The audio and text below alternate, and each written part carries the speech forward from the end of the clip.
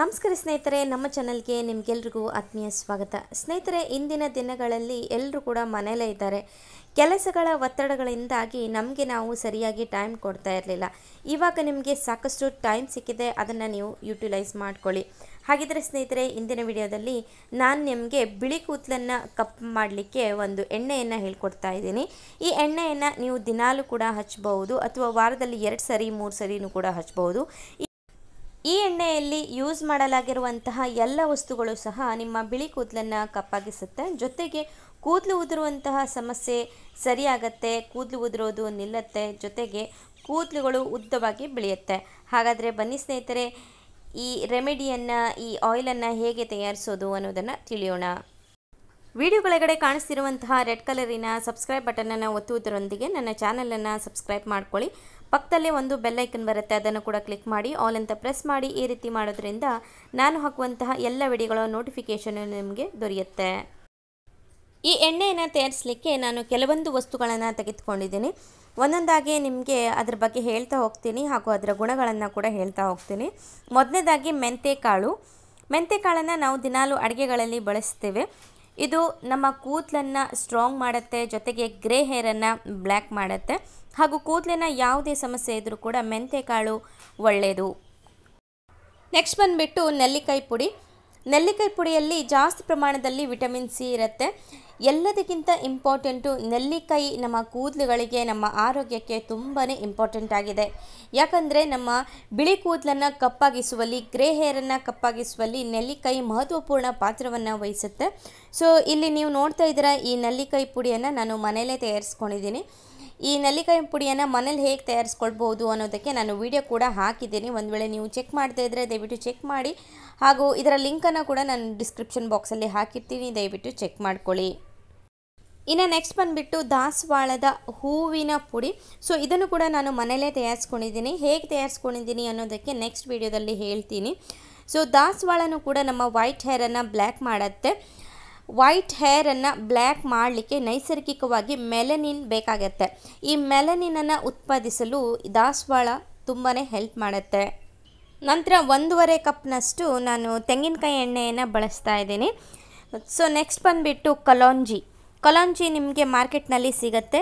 ಕಲಾಂಜಿಯು ಕೂಡ ಕೂದಲನ್ನು ಉದ್ದ ಮಾಡುತ್ತೆ, ಮೆಲನಿನನ ಉತ್ಪಾದನೆಗೆ ಸಹಾಯ ಮಾಡುತ್ತೆ, ಗ್ರೇ ಹೇರನ್ನು ಹಾಗೂ ವೈಟ್ ಹೇರನ್ನು ಬ್ಲ್ಯಾಕ್ ಮಾಡುತ್ತೆ. ನೋಡಿ ಈ ಕಲಾಂಜಿ ಹೇಗಿರುತ್ತೆ ಅಂತ, ಸ್ವಲ್ಪ ಕಪ್ಪು ಎಳ್ಳು ಟೈಪಲ್ಲಿ ಇರುತ್ತೆ, ಆದರೆ ಇದು ಕಪ್ಪು ಎಳ್ಳಲ್ಲ, ಇದಕ್ಕೆ ಕಲಾಂಜಿ ಅಂತ ಹೇಳ್ತಾರೆ. ಇನ್ನು ನೆಕ್ಸ್ಟ್ ಬಂದುಬಿಟ್ಟು ಭೃಂಗರಾಜ್ ಪುಡಿ. ನಿಮಗೆ ಫ್ರೆಶ್ ಆಗಿರುವಂತಹ ಭೃಂಗರಾಜ್ ಎಲೆಗಳು ಸಿಕ್ಕಿದ್ರೆ ಅದನ್ನು ಕೂಡ ನೀವು ಬಳಸ್ಬೋದು. ಭೃಂಗರಾಜು ನಮ್ಮ ತಲೆ ಕೂದಲಿನ ಬುಡಗಳನ್ನು ಸ್ಟ್ರಾಂಗ್ ಮಾಡುತ್ತೆ, ಕಪ್ಪು ಕೂದಲನ್ನು ಕಪ್ಪಾಗಿ ಎರಿಸುತ್ತೆ, ಕೂದಲನ್ನು ಸ್ಟ್ರಾಂಗ್ ಮಾಡುತ್ತೆ, ಕೂದಲು ಬೆಳವಣಿಗೆಗೆ ತುಂಬಾ ಮಹತ್ವಪೂರ್ಣ ಪಾತ್ರವನ್ನು ವಹಿಸುತ್ತೆ. ಜೊತೆಗೆ ಗ್ರೇ ಹೇರು, ವೈಟ್ ಹೇರನ್ನು ಬ್ಲ್ಯಾಕ್ ಆಗಿಸುತ್ತೆ. ಇನ್ನು ನೆಕ್ಸ್ಟ್ ಬಂದುಬಿಟ್ಟು ಒಂದೆಲಗದ ಎಲೆಗಳು. ನಾನು ಫ್ರೆಶ್ ಆಗಿರುವಂಥ ಒಂದೆಲಗ ಎಲೆಗಳನ್ನು ತೆಗೆದುಕೊಂಡಿದ್ದೀನಿ. ಒಂದೆಲಗದ ಎಲೆಗಳು ಸಹ ನಮ್ಮ ಗ್ರೇ ಹೇರನ್ನು, ವೈಟ್ ಹೇರನ್ನು ಬ್ಲ್ಯಾಕ್ ಮಾಡುತ್ತೆ. ಜೊತೆಗೆ ಸ್ಟ್ರೆಸ್ನಿಂದಾಗಿ ಕೆಲವೊಬ್ಬರಿಗೆ ವೈಟ್ ಹೇರ್ ಆಗ್ತಾ ಇರುತ್ತೆ. ನೀವು ಒಂದೆಲಗವನ್ನು ಬಳಸಿದರೆ ಈ ಸ್ಟ್ರೆಸ್ನಿಂದಾಗಿರುವಂತಹ ವೈಟ್ ಹೇರು ಪುನಃ ಕಪ್ಪಾಗತ್ತೆ. ಇವಾಗ ನಾನು ನಿಮಗೆ ಮೆಜರ್ಮೆಂಟನ್ನು ಹೇಳ್ತಾ ಹೋಗ್ತೇನೆ. 1.5 ಕಪ್ನಷ್ಟು ತೆಂಗಿನಕಾಯಿ ಎಣ್ಣೆ, 1.5 ಟೇಬಲ್ ಸ್ಪೂನಷ್ಟು ನೆಲ್ಲಿಕಾಯಿ ಪುಡಿ, 1.5 ಟೇಬಲ್ ಸ್ಪೂನಷ್ಟು ಭೃಂಗರಾಜ್ ಪುಡಿ, 1 ಟೇಬಲ್ ಸ್ಪೂನಷ್ಟು ದಾಸವಾಳ ಪುಡಿ, 3/4 ಟೇಬಲ್ ಸ್ಪೂನಷ್ಟು ಕಲಾಂಜಿ, ಅರ್ಧ ಟೇಬಲ್ ಸ್ಪೂನಷ್ಟು ಮೆಂತೆಕಾಳು ಹಾಗೂ 5 ರಿಂದ 6 ಒಂದೆಲಗದ ಎಲೆಗಳು. ಇವಾಗ ಒಂದು ಕಬ್ಬಿಣದ ಪಾತ್ರೆಯಲ್ಲಿ ಎಣ್ಣೆಯನ್ನು ಹಾಕ್ಕೊಳ್ತಾ ಇದ್ದೀನಿ. ಸೊ ನಾನು ಗ್ಯಾಸನ್ನು ಆನ್ ಮಾಡಿಲ್ಲ, ಹಾಗೆಯೇ ನಾನು ಪಾತ್ರೆಯಲ್ಲಿ ಹಾಕ್ಕೊಳ್ತಾ ಇದ್ದೀನಿ. ಮೊದಲು ನಾವು ತೆಗೆದುಕೊಂಡಿರುವಂತಹ ಎಲ್ಲ ವಸ್ತುಗಳನ್ನು ಕೂಡ ಎಣ್ಣೆಯಲ್ಲಿ ಸರಿಯಾಗಿ ಮಿಕ್ಸ್ ಮಾಡೋಣ, ನಂತರ ನಾವು ಗ್ಯಾಸನ್ನು ಆನ್ ಮಾಡೋಣ. ಸೊ ಇದು ಕಡಿಮೆ ಉರಿಯಲ್ಲಿ, ಸ್ಲೋ ಹೀಟಲ್ಲಿ ಚೆನ್ನಾಗಿ ಕಾಯಬೇಕು. ಇದನ್ನು ನಾವು ಒಂದು 5 ರಿಂದ 6 ನಿಮಿಷಗಳವರೆಗೆ ಚೆನ್ನಾಗಿ ನಾವು ಇದನ್ನು ಕಾಯಿಸ್ಕೊಳ್ಳೋಣ. 5-6 ನಿಮಿಷದಲ್ಲೇ ಈ ಎಣ್ಣೆ ಚೆನ್ನಾಗಿ ಕಾಯುತ್ತೆ. ಹಾಗೂ ಈ ಮೇಲ್ಗಡೆ ಬಂದಿರುವಂತಹ ನೆಲ್ಲಿಕಾಯಿ ನೀವು ನೋಡ್ಬೋದು, ಸ್ವಲ್ಪ ಕಪ್ಪಾಗ್ತಾ ಬಂದಿದೆ. ಸೊ ಇವಾಗ ನಾವು ಗ್ಯಾಸನ್ನು ಆಫ್ ಮಾಡೋಣ ಹಾಗೂ ಇದನ್ನು ತಣ್ಣಗಾಗಲಿಕ್ಕೆ ಇಡೋಣ. ಒಂದು ಮುಚ್ಚಳವನ್ನು ಮುಚ್ಚಿಟ್ಟು ಇದನ್ನು ಹಾಗೆಯೇ ಇಟ್ಬಿಡೋಣ 1 ಗಂಟೆವರೆಗೆ. ಸ್ನೇಹಿತರೆ, 1 ಗಂಟೆ ಆದ ನಂತರ ನೀವು ನೋಡ್ಬೋದು ಈ ಎಣ್ಣೆಯಲ್ಲಿ ನಾವು ಹಾಕಿರುವಂತಹ ಎಲ್ಲ ವಸ್ತುಗಳ ಗುಣಗಳು ಕೂಡ ಬಂದಿದೆ. ಸೊ ಇವಾಗ ಇದನ್ನು ನಾವು ಸೋಸಿಬಿಟ್ಟು ಒಂದು ಬಾಟಲಲ್ಲಿ ತುಂಬಿಕೊಳ್ಳೋಣ. ಇವಾಗ ಸ್ನೇಹಿತರೆ ಈ ಎಣ್ಣೆ ರೆಡಿಯಾಗಿದೆ. ಈ ಎಣ್ಣೆಯನ್ನು ನೀವು ದಿನಾಲು ಬಳಸಿ. ಇವಾಗ ನೀವು ಮನೇಲಿದ್ದೀರಾ, ದಿನಾಲು ಇದನ್ನು ಬಳಸಿ. ರಾತ್ರಿ ನೀವು ಇದನ್ನು ಹಚ್ಕೋಬಹುದು, ಬೆಳಿಗ್ಗೆ ನೀವು ನಿಮ್ಮ ತಲೆಯನ್ನು ವಾಶ್ ಮಾಡ್ಕೊಳ್ಬಹುದು. ದಿನಾಲು ಇದೇ ಪ್ರೋಸೆಸನ್ನು ಮಾಡ್ತಾಯಿರಿ.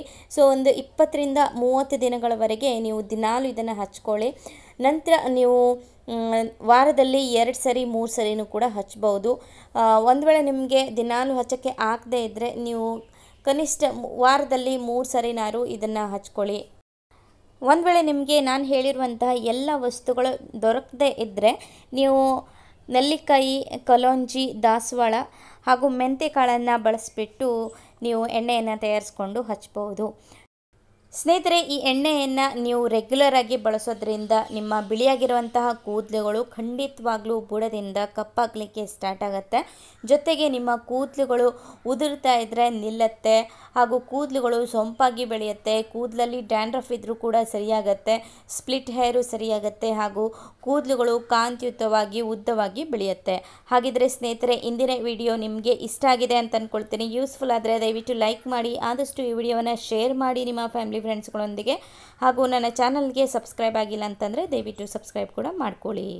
ಸಿಗೋಣ ನಾವು ಮುಂದಿನ ವಿಡಿಯೋದಲ್ಲಿ. ಅಲ್ಲಿವರೆಗೂ ಖುಷಿಯಾಗಿರಿ, ಹೆಲ್ದಿಯಾಗಿರಿ. Thank you.